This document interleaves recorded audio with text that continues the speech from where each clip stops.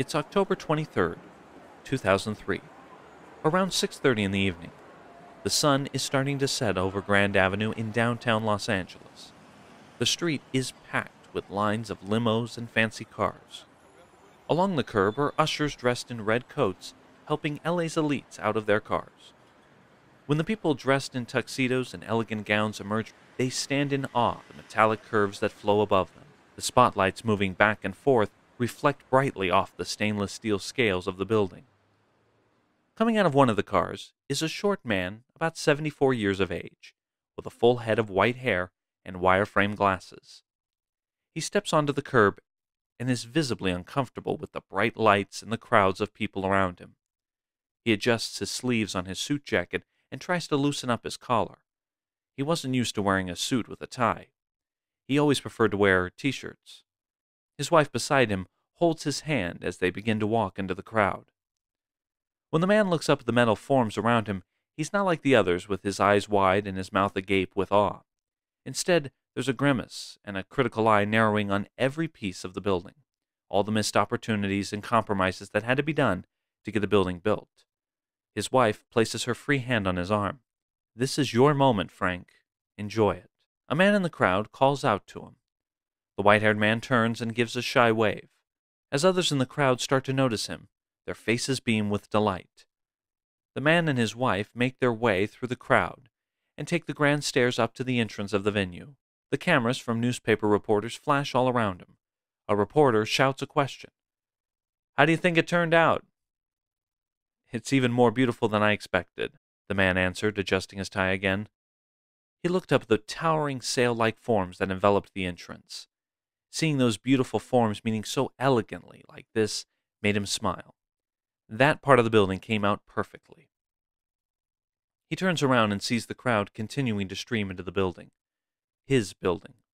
It wasn't an easy road to get to this moment. In fact, it took 15 years of his life, and was one of the most challenging parts of his otherwise illustrious career. 15 years of design changes, media scrutiny, triumphs, embarrassments, money troubles, and traversing the various murky levels of bureaucracy.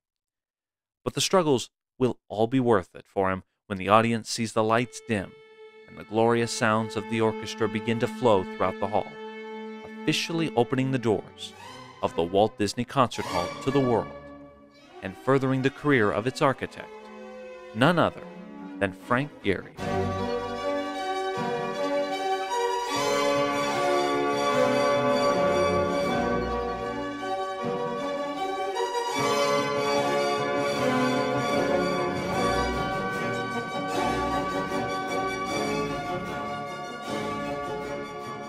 Hi everyone, from All Things Architecture, I'm Steve, and welcome to STARCHITECTS.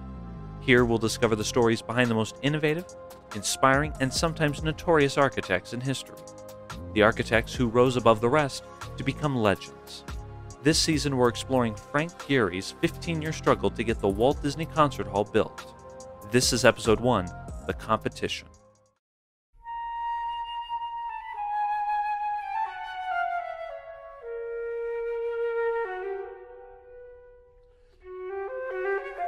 It's May 13th, 1987, and Walt Disney's widow, Lillian Disney, has just announced her gift of $50 million to the city of Los Angeles to go towards the construction of a new concert hall in honor of her late husband. At this time, LA's Philharmonic was utilizing the Dorothy Chandler Pavilion designed by the noted LA architect Welton Becket since 1964. The Chandler Pavilion was one part of the larger Los Angeles Music Center, with two other theaters, including the Amundsen Theater and the Mark Tapper Forum, both also designed by Becket. The center's architecture is monumental and grand, similar in style to New York's Lincoln Center. The monumentality of the venues and the plaza that connects everything gave it the designation a cultural acropolis. Becket designed the Chandler Pavilion with his signature total design approach, designing every detail of the building, from the exterior to the door handles. The grand facade with its stately modernist columns were identical on all sides, with the thinking being that no one side of the pavilion would turn its back on the rest of the city. When it opened, it was heralded as one of the finest music venues in America. But 23 years later, the building left a lot to be desired when it came to acoustics and its dated aesthetics. The Philharmonic needed a new home, and Disney's contribution was just what the organization needed to get the ball rolling. With the gift accepted, the next step was to begin searching for an architect. 2 committees were established for the Music Center Board, which were separate from the city.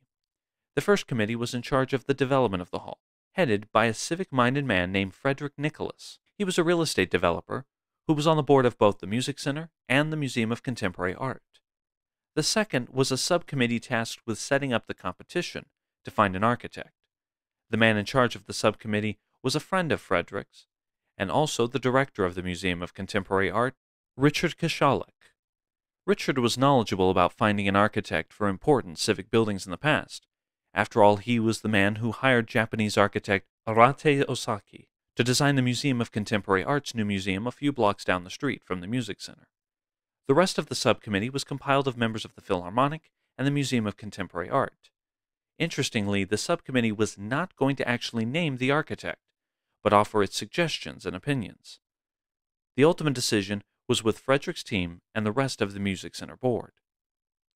Later in the summer of 1987, Frederick met with Lillian Disney to discuss the project further. During this first meeting, Lillian laid out her stipulations that came with the gift. First, the new hall had to be acoustically superior to any other hall in the world.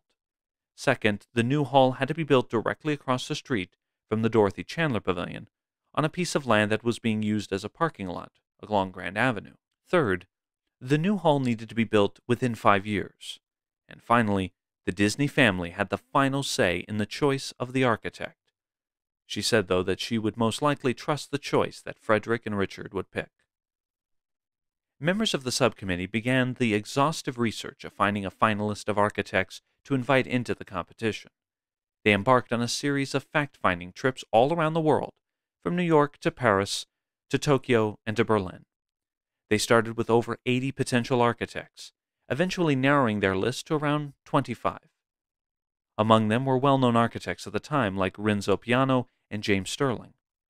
All were highly respected with a number of prominent buildings under their belts, but not all were as well known as Renzo and James. Of all the names considered that seemed odd was Frank Gehry. He was an architect whose work had both charmed and horrified the architecture tastemakers. He had made a name for himself locally in Los Angeles as an architect more aligned with the artists of the area rather than architects. His use of basic materials like wood, chain link, and corrugated metal to create interesting dynamic shapes was eye-catching, but far from the grand civic-minded gestures that the new Disney Hall would need. Nevertheless, by 1987, Frank had designed his fair share of important public buildings, including the California Aerospace Museum near his alma mater of USC, the La Loyola Law School, and a building for UCLA. Saying that Frank's name on the short list of potential architects was a long shot was a bit of an understatement. He was making waves, but was he capable of designing something as large and complex as a concert hall? Time would tell. In late 1987, Lillian Disney and the Architecture Subcommittee interviewed the architects on the shortlist. They listened as each architect gave their rough ideas on what the concert hall should look like and what they saw the role the building would play within the context of the rest of LA. The interviews were a watershed moment for them. While many of the more prominent architects waltzed in confidently, if not arrogantly, giving their singular vision for the hall, it was clear to many on the subcommittee that they would be difficult to work with, and would insist their vision over the needs of the building. And so architects of great prominence were quietly removed from the list. It was March 1988, and Richard's subcommittee announced the 4 finalists that would compete for the commission. They were Gottfried Baumann, an award-winning architect whose buildings were abstract forms that stood out in their surroundings. He had also designed a number of theaters, including the Hans Otto Theater in Germany. There was Hans Hollein, a postmodernist who played with color, scale, and context to create brash buildings. There was James Stirling, a modernist turned postmodernist. Stirling designed everything from brutalist buildings to highly decorative neoclassical buildings, like No. 1 Poultry in London. And then there was Frank. Each architect was given $75,000 and a list of requirements. They were the basic ones that Lillian had laid out to Richard and Frederick a year earlier, as well as more specific ones, such as the hall needed to accommodate around 2,500 seats. The requirements also mentioned connecting the new hall directly to the music center, as well as the rest of the city, and again, it was stressed the importance that the acoustics be perfect. Given Frank's reputation at the time of being an avant-garde architect, it was no wonder that the reaction towards Frank's inclusion on the list of finalists was swift and negative. Some of the more prominent voices in LA's establishment were not thrilled by it. Even the Disney family's personal attorney was concerned that the scrappy Santa Monica-based architect was not suitable to be associated with the legacy and friendly image of Walt Disney. For Frank, though, the criticism wasn't anything new. His entire career was full of naysayers. It began as far back as the 1970s, when he and his second wife Berta purchased and renovated the small Dutch colonial house in a quiet, unassuming neighborhood in Santa Monica. The small pink house was completely transformed over the course of a few years, becoming enveloped in crystalline shapes made of corrugated steel, 2x4s, and chain link fencing. When it was completed, his neighbors hated it. They even threatened to sue him. With the criticism, there was also a fair share of praise. So much so that in a few years the praise would drown out the naysayers. Frank's house in Santa Monica would be featured in magazines and would completely transform his career forever. A few months after the announcement, and into the design process, the architecture subcommittee convened to see the progress of the architect's early plans. Those on the subcommittee offered their suggestions to the architects. It was a test to see how responsive they would be to the needs and desires of the subcommittee. Through those meetings, they saw Frank break ahead of the others, becoming the frontrunner. This is because he was the only architect that seemed to take their concerns into consideration. Frank had an understanding of the needs of the Philharmonic and the city as a whole. Moreover, Frank's demeanor in the meeting was approachable and friendly. The other architects showed a somewhat disregard for the committee's suggestions, and many of those on the committee found the tone of the other architects to be arrogant. While it seemed that Frank was a shoo-in to win, being the frontrunner at this stage of the game didn't automatically mean victory. Frank was still the junior architect of the group, but it was hard to contest that the design he was putting together was something unique and special, a beacon for what was possible in the City of Angels.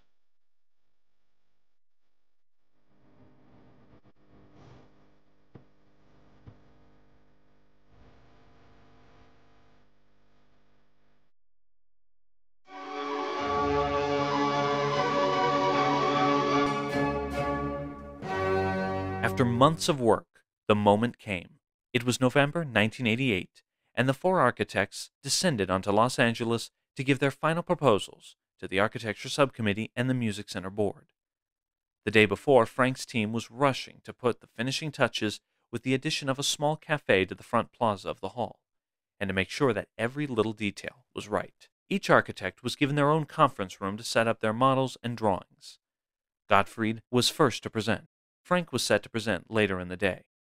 As the committee moved from room to room, beads of sweat started to form on the temple of the committee's foreheads. They were in trouble. They had already seen the first two designs, and each one was coming up short. For instance, Gottfried's design featured an auditorium much larger than what the committee asked for, with several rows of seats that didn't offer that great of views. The design by Hahn was promising, but the postmodern still life of various shapes and forms was chaotic. The interior did feature a theater in the round design, with clear-story windows at the top of the hall. The only problem was the large scale of the building left little in the way of public space. What was worse was that his design did not make any physical connection to the original music center. James Sterling's design captured the energy of Hollywood with a flashy mixture of cubist shapes. The actual hall itself was located inside a large drum-shaped space, with 3 levels of balconies arranged similarly as Holland's design. And then there was Frank's design. The members of the committee stood before the large model of the hall. Frank stood behind and adjusted his tie and then his glasses. "Okay, Frank, we're ready when you are." Frank cleared his throat and looked down at the model. "I feel that this place can be a living room for the city." a place where the community can come together and be inspired by the music that'll be played there. We did this by breaking down the facade to make it more humane and approachable.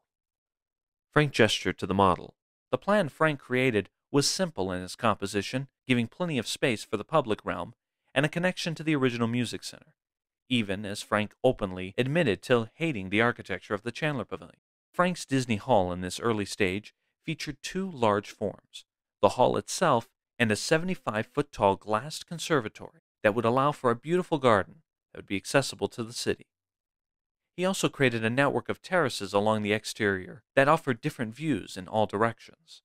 This dynamic building was joined to the Chandler Pavilion via a footbridge. Next to the public conservatory was the hall itself, stacked like a surrealistic wedding cake, with various layers of the auditorium blending into each other, creating a perfectly dynamic building that was both grand and approachable. Though it did not show it in the model, the concert hall itself would be cladded in limestone, a material that was used all over the country for important civic buildings. On the far corner of the property was a small office complex to house the administrative offices of the Philharmonic, a function that the music board desperately wanted. After his presentation, he stepped back from the model and thanked the committee members for their time. "Thank you, Frank." They shuffled out of the conference room. As they left, Frank exhaled and wasn't quite sure how the presentation went. The architects emerged from their respective presentations, each more confident in their performance than the other. Frank was probably the only one that had his doubts. He was confident that his project was the best, with its commitment to creating a welcoming building, but he wasn't sure if his presentation would be able to sway the committee from the vast portfolios of the others. Even with Frank's insecurities, for the committee it was pretty clear that there was only one winner. The architecture subcommittee was confident that Frank was the only architect that genuinely cared about the ideas of the committee. But it wasn't up to Richard's team to make up the final call. That responsibility was with Frederick and his committee and the rest of the Music Center board. Richard's team wrote up their thoughts and suggestions and waited with the other architects for the official decision.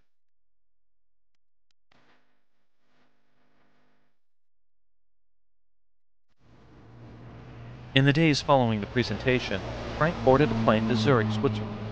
He was meeting with the members of the Vitra Foundation to work on a project to expand his incredibly notable and first European commission, the Vitra Museum in Germany. Back in L.A., Frederick's committee deliberated, each member giving their opinions. Unlike the subcommittee, the Music Center board was much more conservative-minded when it came to architecture. In fact, one member of the board suggested foregoing the competition altogether and simply build another Chandler Pavilion across the street. It took several meetings over several days to come up with a consensus. Though not unanimous all the time after time the name Frank Gehry came up. They liked the design. They liked how it was both grand and approachable, radical and surprisingly familiar. It was a far cry from the original fears from the city elites that feared that Frank's radical architecture would be hostile. Over several more meetings, over the next few days, the board had narrowed their decision down between Frank and Hans. No matter what the committee thought of the architects, per the original agreement, the final word was with Lillian Disney. After looking at all the designs, she pointed to Frank's proposal. Being an avid gardener for years, she found Frank's conservatory a thoughtful gesture toward the city. Frank's was the only design that really understood L.A. and what it needed. Over in Zurich, Frank received a call from Richard Koschelak. "Frank, I need you to be back in Los Angeles by Sunday. The board wants to meet with you one more time before they make their decision." "I wonder what they want to talk to me about." "I think you're going to win this." The next day, Frank was back on a plane to L.A. When he arrived on the morning of Sunday, December 11th, he drove from LAX to downtown to have his final meeting with the Music Center board. They asked him a few more questions about the design. At the end of the meeting, Frederick looked over to Frank and said, "I think we've heard everything we need to hear, Frank. Thanks for coming by." As Frank was making his way to the door, Frederick stopped him. "Oh, Frank, do you think you could come over to the Chandler Pavilion tomorrow? Around 9 in the morning, in the Founders Room." Frank shrugged. "Sure, I'll be there." "Great, we'll see you there." Frederick didn't say anything else. Frank left the afternoon not knowing what tomorrow would bring.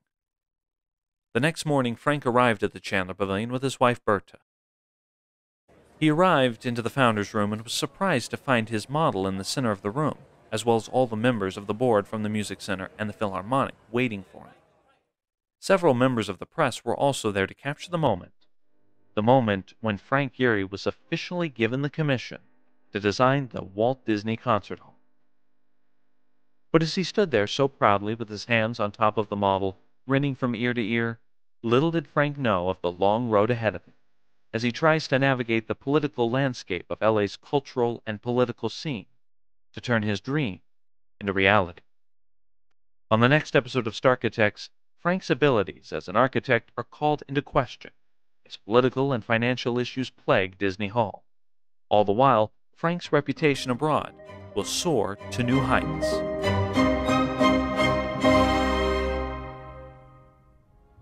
This has been STARCHITECTS, the battle to build Disney Hall, a podcast from All Things Architecture. Be sure to subscribe and leave a review wherever you're listening. For more information on this series and everything else architecture, visit arcbydesign.com. If you'd like to learn more about the creation of Disney Hall, we suggest picking up a copy of Building Art, The Life and Work of Frank Gehry by Paul Goldberger. Anyway, thank you for listening. I'm Steve, and I'll see you next time for the next edition of STARCHITECTS.